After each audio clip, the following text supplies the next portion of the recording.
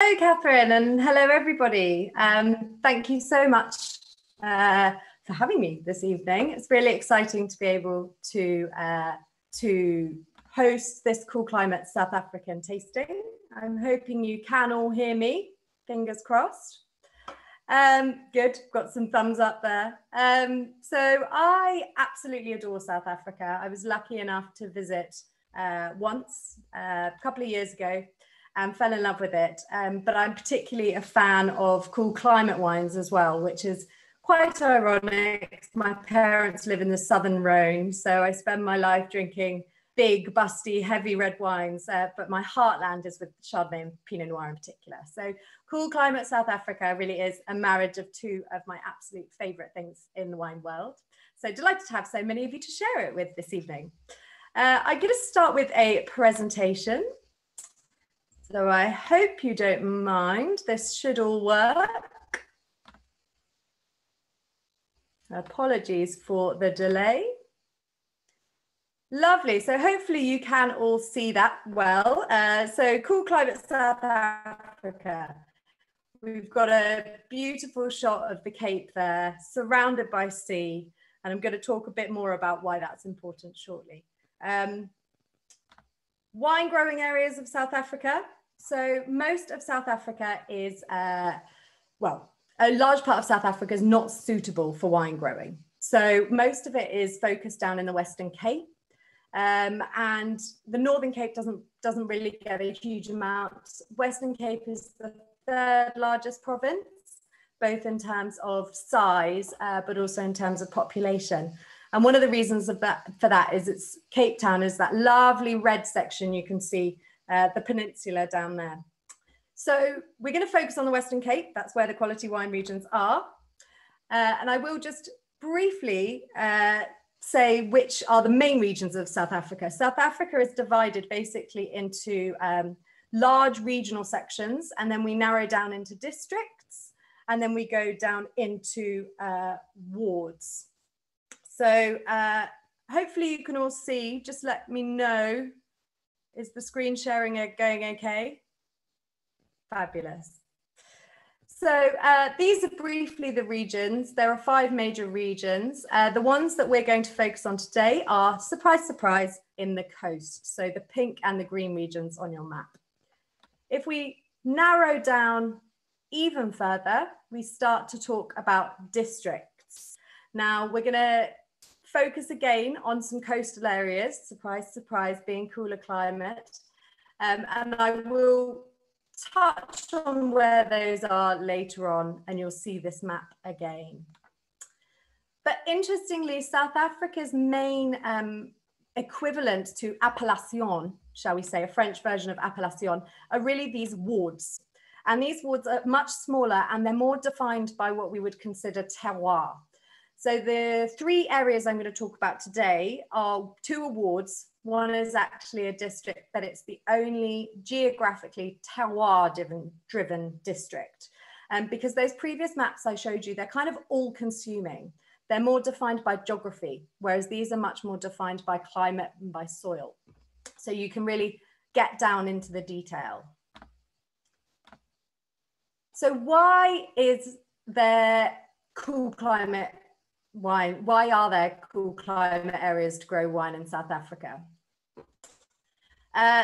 One of the main reasons is this current here that you can see. Now, South Africa is actually on the 35th parallel. In European terms, we're talking something like Cyprus. So it should really be a very warm area, and we should be talking about hot, sun-loving, really, really rich grape varieties. But actually the main difference here is this mass of water that you can see, the enormous stretch of water between the tip of the Cape and Antarctica. If you can see there on that map, point 8 is where the Southern Hemisphere sort of current comes through. So this is a better photo, or a better demonstration, I should say, of what's going on actually on the point of the Cape. B, you can see here, is the Benguela current. Now that is literally cold, cold waters being drawn up to the north from the Antarctic, and it intercepts the southwest coast of South Africa. Conversely, coming down the other side, we have the Agulhas current. Now, the Agulhas current is actually very warm. So where those two currents meet, there are still some cool climate areas, but all of that stretch down the red side is really, really quite warm. To give you a point of reference, Hermanus, which some of you may have heard of, this coastal town, is just on the cusp of where those two meet. And Hermanus, the beach's temperature average around 15 degrees coast, and the water temperature increases 5 degrees, and you're actually looking at an average of between 14 to 26 degrees. It's basically the Indian Ocean. So on one side, you've got an ice bath for your grapes, and on the other side, you've got a warm bubble bath. So you can't really get much decent viticulture there at all, but you certainly can't get cool climate. I absolutely love this next image. Now, the reason I love that is you can actually see the cold effect of that Benguela current, and that lovely cold blue strip, and then the sort of like green, slightly warmer, but still very cool currents. So I think that thermal shot gives you a pretty great idea about how cold we're talking compared to the other side of the country. So it's not just the current that cools it down. We have this glorious wind called the Cape Doctor. It's actually a southern wind, and it does blow especially in the summer months, and it brings more cold water up the coast. Now, it does blow in the winter as well, and that can be quite challenging because it can bring an awful lot of rain, which can be obviously really difficult. Not always though, as you know, there's often drought problems in South Africa, but in the summer, this is absolutely essential. This is the cool air conditioner of these cool climates. Now, most of the cool climate regions, as I mentioned, are close to the sea. So you get this beautiful channel coming through of cold maritime air, and it kind of creates mesoclimates, microclimates. So some of the best sites are to be found in these channels that channel air through. Now, if any of you have visited South Africa and you say, well, yeah, but I've been to Stellenbosch and they still talk about the Cape Doctor. There is still a wind that travels as far as Stellenbosch, and it is still the Cape Doctor in theory. But Victoria Carey, who works at Stellenbosch University, described it really well. She said the sea breeze cools on two levels. There's the humid air, and then there's the air movement. Now, the humid air, that lovely, dewy, cold current air, doesn't travel as far as Stellenbosch.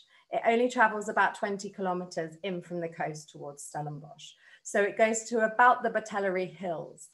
There is still a lovely breeze in Stellenbosch, but it's lost a lot of that cold, sort of cold feeling from the sea. So it works as a lovely current of air rather than a cooling air.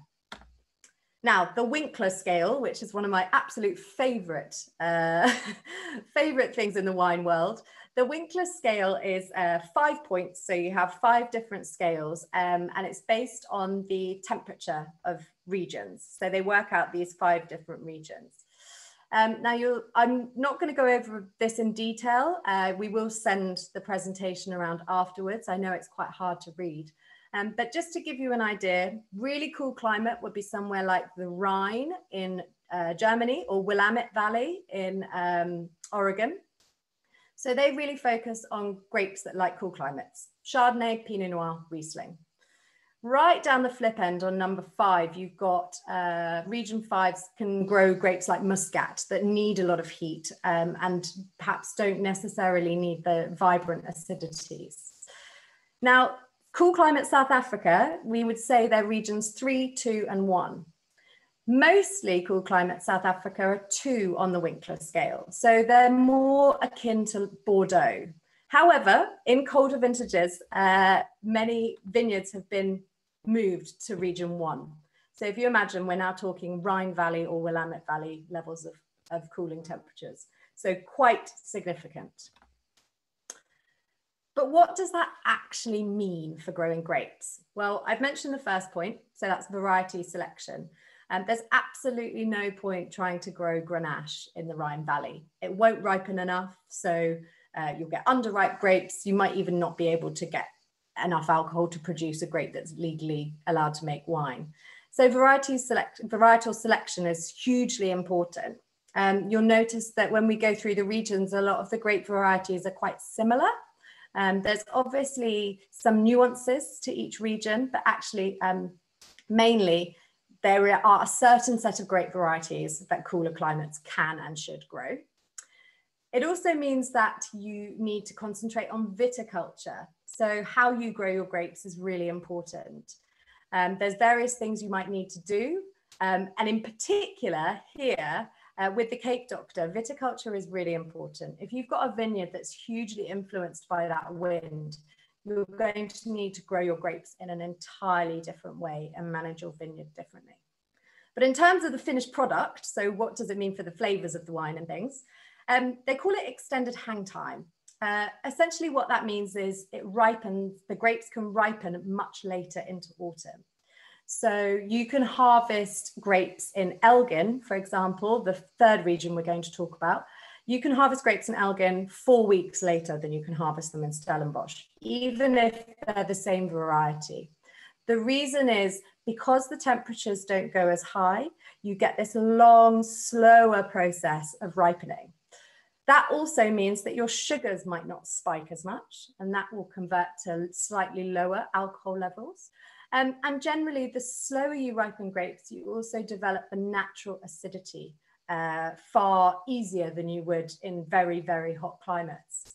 So in terms of styles of wine, cool climate wines tend to be fresher. Some people sort of say purer, but I think that's does a disservice, shall we say, to some of the hotter varieties. But you can certainly get a really beautiful optimal ripeness, and you don't have to perhaps manipulate in the winery as much as you might do. You know, you've got your acids naturally there. That's not to do a disservice to wines grown in hotter regions, but it's often harder to get balance when you've got very, very hot climates, and maybe some more work might need to be done. I'm going to really quickly go over this because I also appreciate anyone on a small screen might not be able to see this quite so easily, but I've picked 3 top areas to focus on today. And those are, for anyone who can see, those have lower mean temperatures. And I've picked the mean for February, which is their sort of peak summer temperature. So the average temperature in Constantia is 20.6, and Hemel-en-Aarde is 20.3, and Elgin, being the coolest climate, is 19.7. Of course, there are parts of Stellenbosch that are cooler. They're grown at higher altitudes. There are parts of Durbanville where they have a huge burst of wind in the afternoon. So whilst it looks high here, they could be one specific site could be 5 degrees cooler. But in general, these 3 regions are cool climate regions or wards. So let's start with Constantia. So when I was visiting South Africa, Constantia was the first region I visited. It is a hop, skip and a jump literally from Cape Town. So if you don't have much time and you're doing a few days in Cape Town, then Constantia is one of the easiest areas to visit. And I've popped a star on the map because it's actually part of the Cape Town district.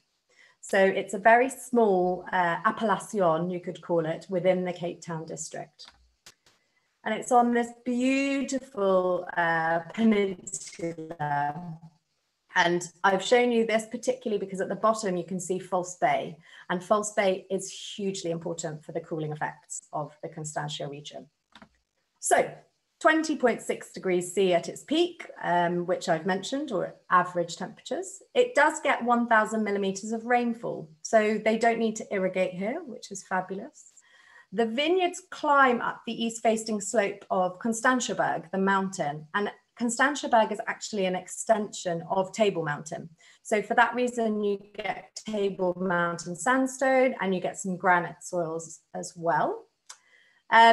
Sauvignon Blanc, Semillon and Merlot tend to be the most grown grape varieties, but you can get all sorts of things here. A lot of people do cooler climate Cabernet. There are obviously also the sweet wines of the Constantia region. But in particular, modern winemaking has really focused on Sauvignon Blanc and Semillon. So beautiful shot here. You can really see the vines going, starting to go up that Constantia Berg mountain. The other beautiful thing about the Constantia Berg mountain is it actually acts as a sun shadow, as it were. So it's 900 meters, but the sun sets over it. So if you have vineyards in the right place, such as Klein Constantia, you actually lose about an hour and a half of direct sunlight each afternoon because the sun has set behind your mountain. Now, a lot of the time you might think, well, that's not good, but they do still get daylight. They can still ripen the grapes, but they haven't got that intense direct heat from the sun. So those vineyards sort of east facing, they get this lovely shade and it allows them to have those extra hours outside the sun, like we all need sometimes if we've been sunbathing and we need to go inside. I'm going to also show you a beautiful shot of Eagle's Nest. Eagle's Nest, another wine we stock.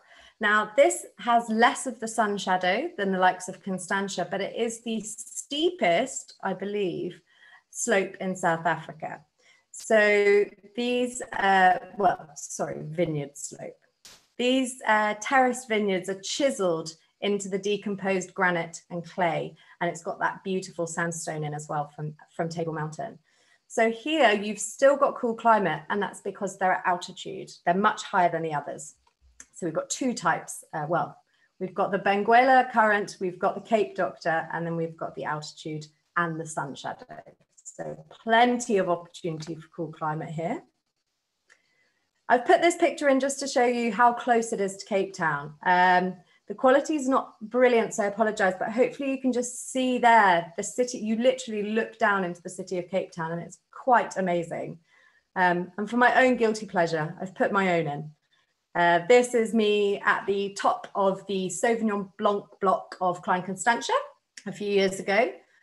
It is at this point about 7 kilometers from False Bay. So in the afternoon, the breeze can actually cool the vines down up here about 5 degrees centigrade. So this is at 300 meters. Obviously, it's not quite as high as some of the others, but it gets that amazing wind rushing through. I regret wearing such a short sleeve dress on my trip, put it like that. I was nippy, but it was absolutely worth it for those views. And it's so cold, or so cool, I should say, that they make a deliciously refreshing sparkling wine as well, an MCC, which I have in my hand here, and I thoroughly enjoyed it at the top of that mountain. One of my favorite glasses of wine I think I've ever had with Matt Dade, the winemaker there. So that's Constantia, easily the easiest cool climate spot to visit if you're staying in Cape Town, and I would highly recommend it. Making some delicious wines, many of which we stock. So I'm now going to shimmy down the coast and go to another absolute pleasure of a place to visit. This is Hemel-en-Aarde, which is within the Walker Bay region. Again, I've popped a little white star for you to be able to just check where it is. For anyone who is familiar, the town of Hermanus, the whale watching site, is positioned basically right underneath the Hemel-en-Aarde area. It's, I would argue, relatively new in terms of modern day viticulture.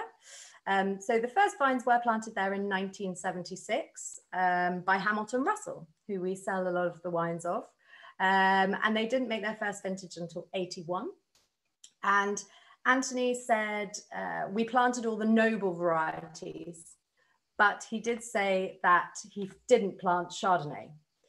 Now, he has since smuggled, was the words used, some Chardonnay from Burgundy. And they now focus on Chardonnay and Pinot Noir varieties. So that tells you something about the climate here. I'm just going to jump past one slide to show you a bit of perspective about how close you actually are to the sea. So that's Hermanus down on the right-hand side of your screen, and then the valley comes up, almost adjacent to it, but not quite, sort of running at a slight angle. And I'll show you a better representation of the valley here, because actually within the wood of Hemel-en-Aarde, this is where you start to get really site-specific. There are three, the yellow, the orange, and the red. The yellow is Hemel-en-Aarde standard. It's closest to the Atlantic, so it gets those amazing breezes coming up. You have the likes of Hamilton Russell there, Bouchard Finlayson. You then go up to the orange. This is the largest of the three, and Newton Johnson is a very popular wine society wine. So you'll find those guys there. And then right at the top in the Hemel-en-Aarde ridge, that red section is furthest from the sea, but you do have the highest elevation. And I am going to taste a wine from there shortly. But generally in Hemel-en-Aarde, it's 20.3 degrees. They do have slightly less rainfall than Constantia.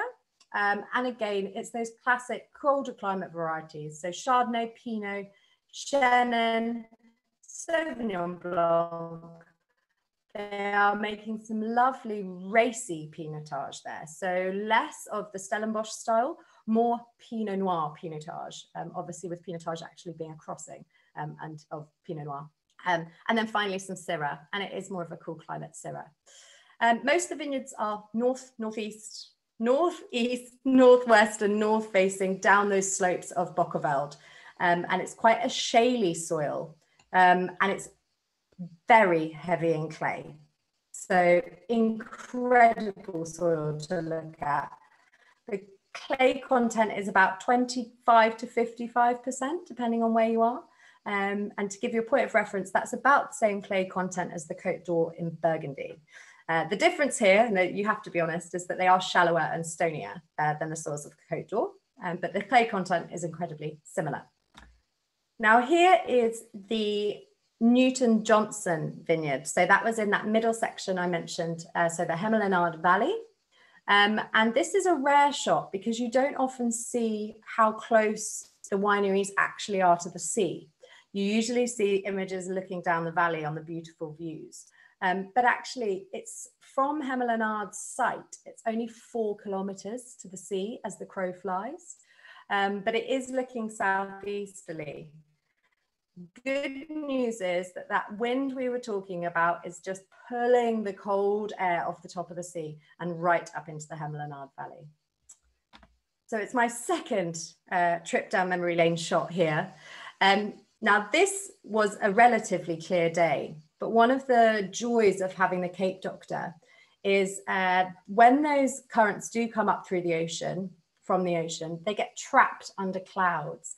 And actually you can get quite overcast days with this lovely cold air underneath. Hemel-en-Aarde's not necessarily a place if you want to go and bask in the sun. I think a lot of people go to Hermanus thinking it's a beautiful holiday resort, which it is, but it's not a sunbathy type place. It's far more agricultural, and it does have that lovely cooler feeling to it. Conversely, if you went over the other side of the mountains that are in that shot and continued over to the Cape Town side, the other side of the mountain is full of bright sunshine. So they're in this little microclimate, which does the grapes wonders. And I promised I'd talk about the Hemel-en-Aarde Ridge, which is up at the top, because I do have Chris Ulheit's Hemel-en-Aarde Weingarten 2017. I'm going to have a sip of, shall we say. Up in the ridge, the rainfall is higher, so it does create some disease pressure problems, but it's beautiful high elevation. And this is actually Chris's winery in the shot here. So I'm going to briefly touch on the wine. Chris's Hemel-en-Aarde Weingarten 2017. It is this blend, the 2017, is actually 26% Chenin, 26% Chardonnay, and 23% Roussanne, with some Verdelho and a tiny bit of Muscat, I think 4%. and a touch of Viognier. So it's a lovely white Cape blend, but you will notice that those Chenin and Chardonnays that thrive on those colder climates are very, very evident in this.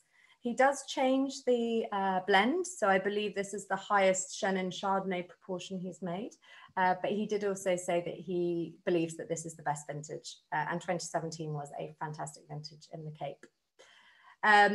In terms of acidity, it's very high acid.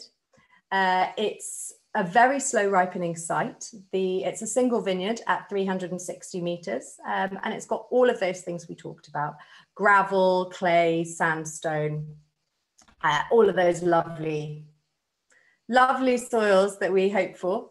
And it's minimalist winemaking. So really, really low intervention. He's made beautiful grapes from that site that I believe was planted in 2010. So relatively new vineyard, but Joe is a big fan, our buyer for South Africa, and I think we've got 3 vintages on sale at the moment. So if you did want to venture into Chris's wine, I would highly recommend it, and perhaps maybe even buy all 3 vintages.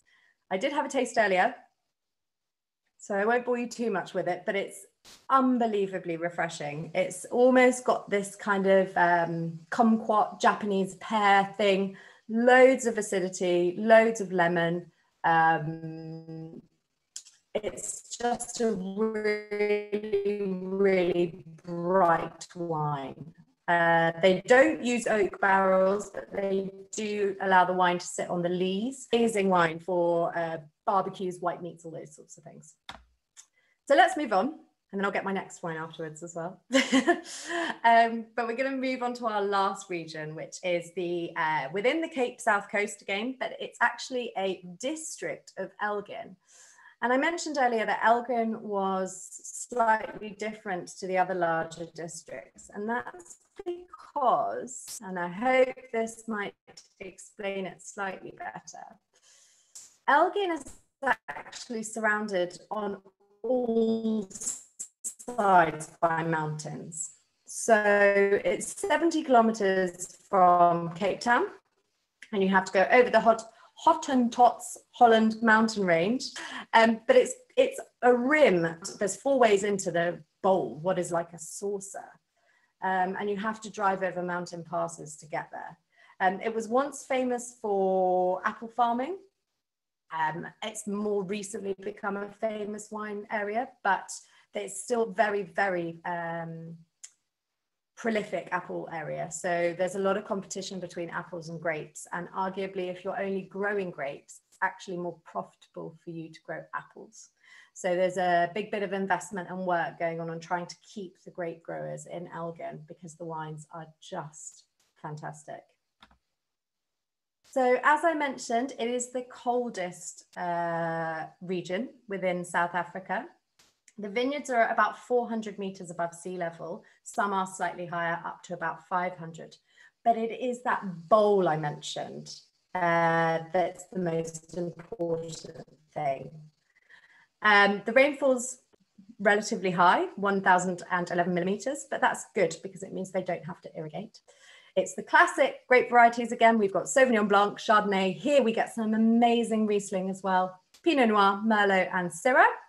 And again, similar soils. We've got the sandstone coming down from the mountain ranges, the clay, the weathered shale. I've put I'm hoping you can see this. I've put an average temperature comparison chart from Elgin into this. Now, the blue line is a winery called Iona who we work with, and they are the coldest wine producer or vineyard site in the whole of South Africa. So they have plotted their average temperature in blue. Beaune is plotted in pink, and then you have Sancerre plotted in green. Now, you will notice that through the peak of the growing season, Iona has the same temperature as Sancerre. And only just, tiny just, is it slightly warmer in the summers. So it doesn't quite have the same diurnal range as Sancerre, but it does have really consistent cool climates. And I know I've mentioned bone there in Burgundy, but they do say that the summer climate in Iona and in Elgin is somewhere between Sancerre and Bordeaux. So that gives you a bit of a reference point. This is a cooler climate, and the asset that it has more than anything else is that it gets half the amount of rain of many of those places, in particular Iona, that doesn't get too much rain. So you can get a bit of vine stress. So let's just go on to my final slide to try and show you, and there really is no way to show you this, but Iona's at the bottom of this circle almost of the basin.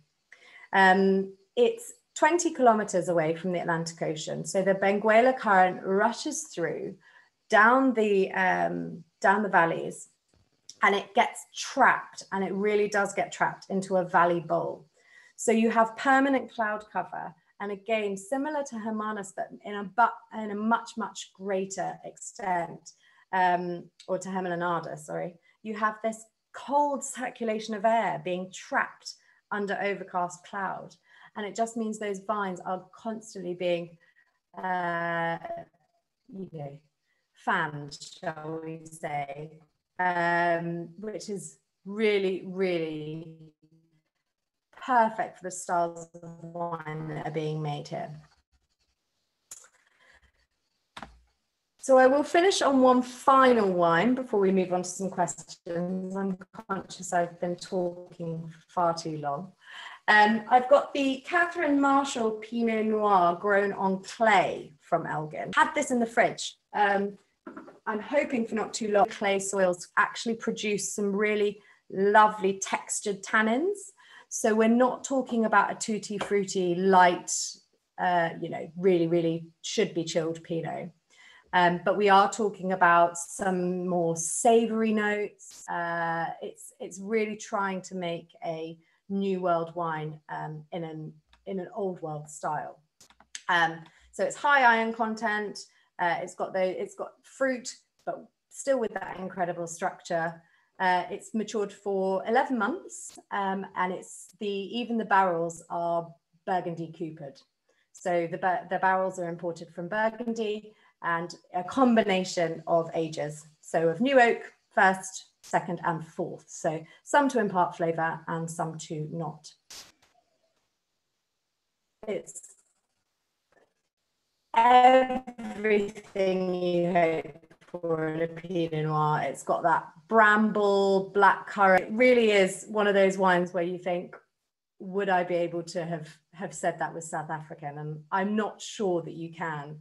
It's beautifully pale, probably can't see, my light's not great here. Really clear, so aromatic. I think it probably also could do with a few minutes in the glass, but absolutely scrummy. And for the warm weather in England and barbecue season, cannot think of a better wine.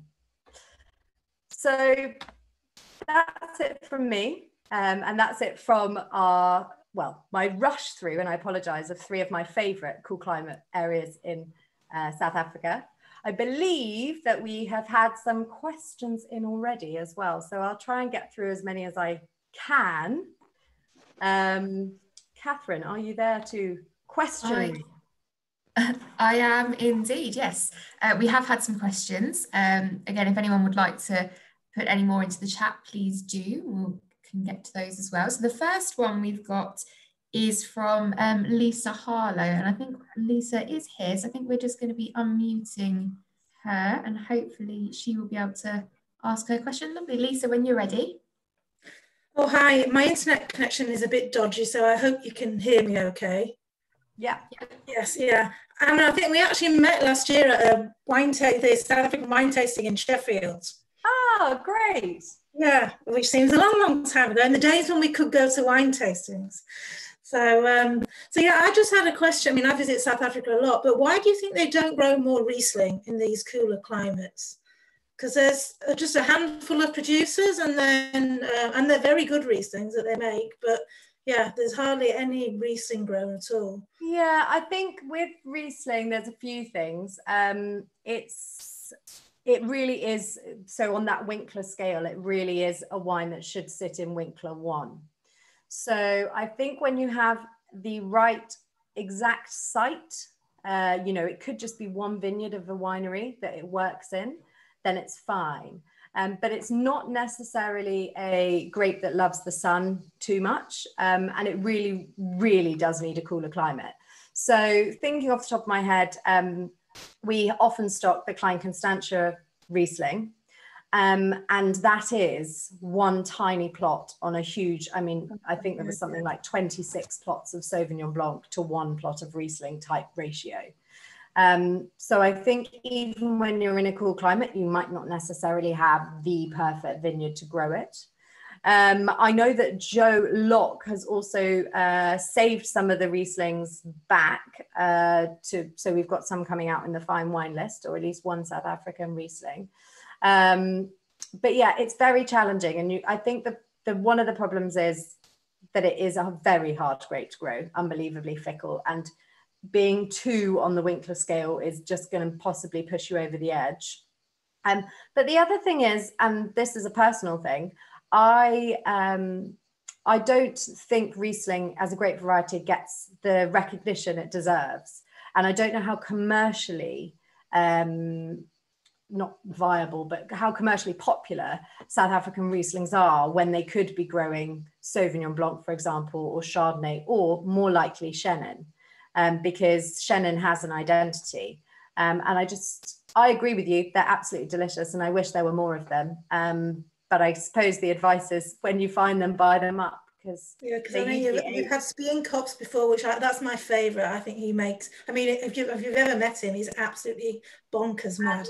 But, that will be released in the fine wine list. So we have it in stock, but it's going to be released in the fine wine list. And everybody buy it. It's absolutely fantastic Riesling. It's really, really good. Fabulous. Thanks, Anna. Thank you. No problem at all. Right, Catherine. Yes, so the next question we had was from Carol Hazelhurst, and she's asked me to ask on her behalf, so I shall. Now, she was saying that they went and visited Hemel-en-Aarde in 2019, and some of the vineyards were recovering from some fires that had been there, and she was wondering whether there had been any fires this summer, and whether I'm assuming she means the fires in 2019, whether that affected any of our producers. That might be something we have to check with Joe. But yeah, I'd have to check with Joe in terms of actual producers. I know it was challenging. I certainly spoke to Hamilton Russell, and I don't know if they've been affected directly as in the vineyards. But yeah, there was definitely a big effect on everything, local economy, etc., etc. But I don't know whether any of our producers were affected directly. And to my knowledge, but I could be wrong, there haven't been any fires in 2020. So certainly not anything on the scale previously. So yeah, I think safe from that point. But so Keith has just said that there was that Hamilton Russell lost a big chunk of his Pinot Noir. So yeah, I think probably there were lots of people that I might not be aware of that Joe might be aware of, but there haven't been any to my knowledge this year. So it might be that the 2019 vintage is more affected than the 2020. Perfect. So I think the next question we've got is hopefully maybe from Adam Chadwick. Now, Adam, we're going to see if we can unmute you and if you're there to ask the question yourself. Hello, Adam. If you are, go ahead. If not, I can ask on your behalf. Hi there. Yes, I'm here. Can you hear me? Lovely. Hello, Adam. Yeah. Hi there. My question was about the current that runs up the coast of South Africa. So, I mean, we often get climate change questions at these webinars, and my question was about the current. You know, does it get affected, or has it been affected by climate change? And if so, is that noticeable in the vintage that is produced in that particular year or that particular timescale? Really interesting question, because that is one big thing about South Africa. They've got different climate change issues, should we say, to perhaps what you might think of in Europe as we expect. You know, it's not temperature rising on the land that's necessarily the problem. At the moment, I don't think there's a huge amount of evidence that the current is increasing in temperature. However, long term, we might consider melting of ice caps. Is that going to increase the current? Is it going to cause flooding on the southern parts of the Cape? They have obviously suffer with drought problems as well. So there might also be a knock-on effect. You know, there might be significant drought problems and lesser current. So all of those factors might start adding up. But I don't think there's any hard evidence at the moment to suggest significant increase in Benguela current temperatures. But I think we should all be slightly nervous about the behaviors, should we say. There has previously been evidence geologically that huge temperature changes, etc., change the course of currents. So if we're looking really big picture, we don't know whether, you know, the Benguela will be behaving in the same way. So it's a fascinating question. And I think something to watch out for and look out for sure. It's got its own unique set of climate change challenges. So great question. Lovely. So I think the next question we've got is from Pia. Now, hopefully, again, we'll be unmuting you shortly. Yeah, if you'd like to go ahead, Pia. I have unmuted, I think.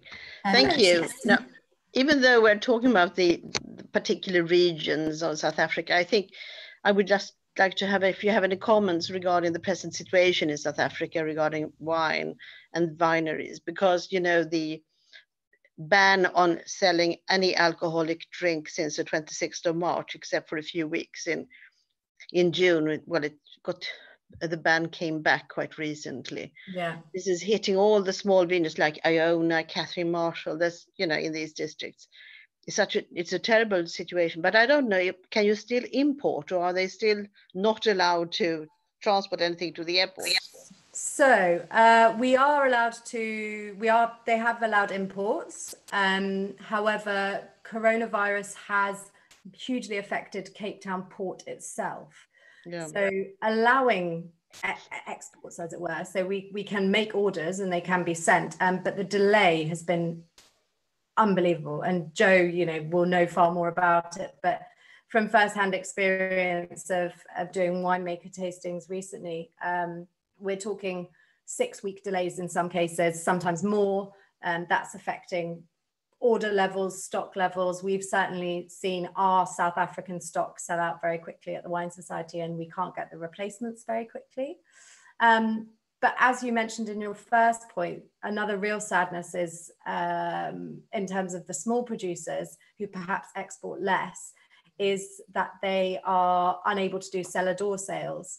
And on top of that, wine tourism is so important in South Africa. Yeah. Actually, if you remove cellar door sales even from local communities, then you remove cellar door sales from wine tourism, and then you have problems in the ports with exports and delays and problems, then we're talking the unperfect storm, as it were.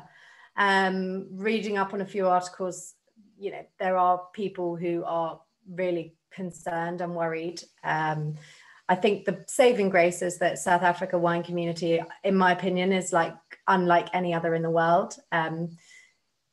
People pull together in a huge way in the South African wine community. And obviously, if you visited, I'm sure you've seen that. But I happen to live there half the year, so. Oh, fabulous. Many years, yeah. Well, exactly. And people do tend to pull together, and, you know, there's lots of people prepared to help each other, to add orders. Yeah.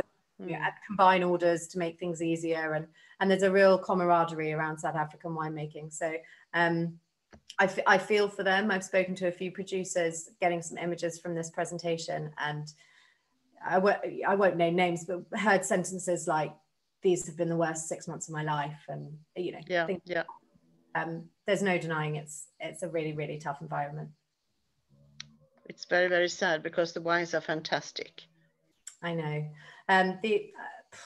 We've discussed with a winemaker from Rizzi in Italy last week. He said, "I'm very fortunate that my wines they age well," and it's a strange thing to have to think about. But, you know, we might have in 2021 the opportunity to buy a huge amount of very, very good quality ageable South African wines. Whereas, yeah, if you're making wines that need to be drunk in 12 months and you can't get them shipped out quickly enough, then heartbreaking. I agree. Thank you. Lovely. So I think we've got a question coming up from Christine Elliott. Christine, if you'd like to ask your question. Well, firstly, it just shows you how difficult it is when an email is registered to one member of a family and the other member is on.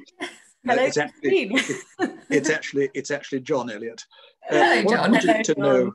What I wanted to know was, you made a remark about the Catherine Marshall Pinot Noir and how I felt you were saying that it was trying to emulate a French-style Pinot Noir, Burgundy.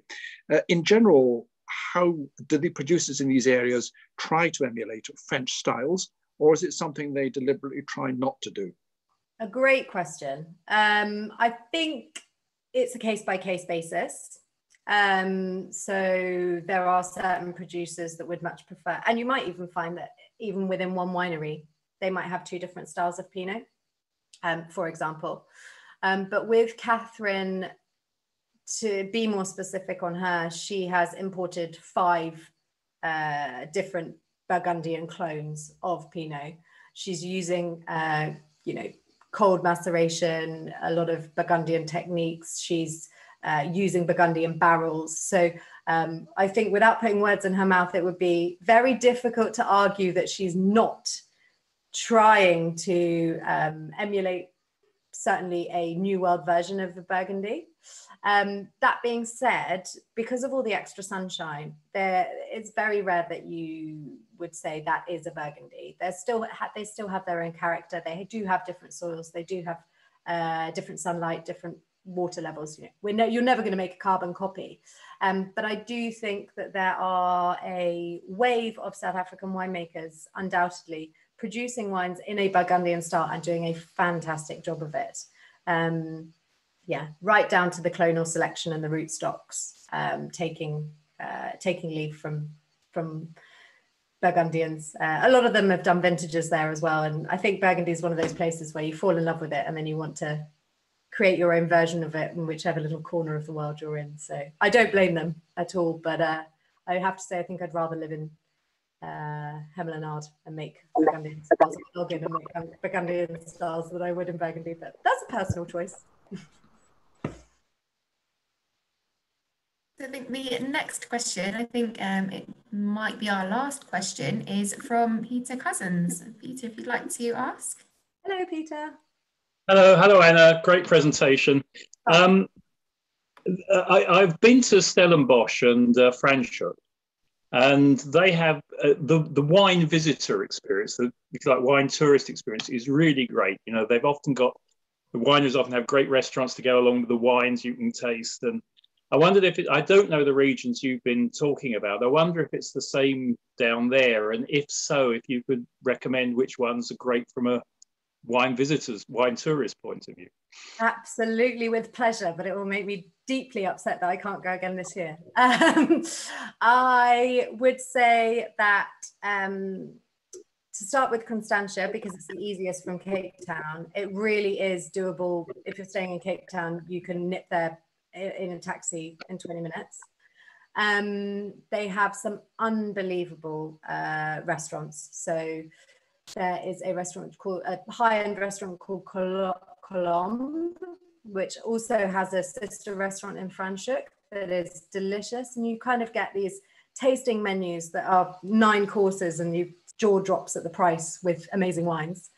And so La Colombe, we also visited Chef's Table, which is part of a winery. Most of the wineries in Constantia there's less of them, but they are geared up for tourists. So even Klein Constantia has a gorgeous bistro restaurant. So you could take on a visit and then go for lunch. They've all got great tasting rooms. I think part and parcel of being a South African winery is you have to have this unbelievable tasting room. So they've all got great places. Hemel-en-Aarde, I would say Newton Johnson, that I actually was lucky enough to visit with Joe, has just put in a new restaurant and it's gorgeous, and it's the image of the me looking down the valley. Again, you could do the Hemel-en-Aarde route and have the most wonderful day. You might want to make it 2 days, but you could just drive up there, and it's not a long route. There's a few other wineries that we don't work with, but that have really nice tastings programs, so food and wine pairing things. So Creation does a good food and wine, you know, chocolate and wine and blah, blah, blah and wine. And then for me, my absolute favorite must visit is in Hermanus town. There is a restaurant built into the caves called Beintang's Cave. And you sit on this flat rock bed with shaded by the cave, and the water's just lapping up on the side. And they have all the local wines. So it's sort of, we have fish and chips and I don't know, like fish platter. So it doesn't feel like the food's particularly high end, and it's, you know, paper napkin-y thing, but all of the wines are the local Hemel-en-Aarde wines. So you're sat there with a wine list to die for, getting those cool breezes, you know, the breezes that you've been hearing about in all the wineries, and you're just sat there getting it all through your hair. So I'd highly recommend that as well. But honestly, South Africa's wine tourism is arguably the best in the world, probably only beaten by maybe California, if, in my opinion, probably not. I think South Africa does have the best wine tourism in the world. So if you get opportunity to go back, please do branch out and visit those places, because they are not to be missed. And the food quality is exceptional everywhere. So you'll be treated well, and you'll be very well fed and watered. Perfect. I think as soon as we're all able to, I think we'll all be planning a trip to South Africa at the soonest opportunity. Unfortunately for now, we'll just have to order some lovely wines and drink those and pretend we're there. But I think that is everything in the way of questions. We've had a couple of specific sort of stock questions, so we'll be getting back to you on those ones by email. And as Anna said, we will send the slides round to you as well, so you can have a little bit of a closer look at the maps. I really like the thermal map. It's really good. Like, we had this with Matthew's Greek presentation as well. I think when you can see the areas on a map and you can really visualize it in a way that you don't necessarily get just from talking about the region, it makes it much clearer. So thank you for including those. No problem. I think that is everything. So Anna, if you'd like anything else to say, I think we're drawing to a close there. No, just actually to finish off on that last point, I think when you can get to South Africa, and if you can, these guys are going to need a lot of support. So I think let's support them buying their wine, but as and when we can, and if you can, then it would be great to support them by going out there and seeing it in real life as well. I hope you all have a lovely evening, and I will hopefully see you again soon.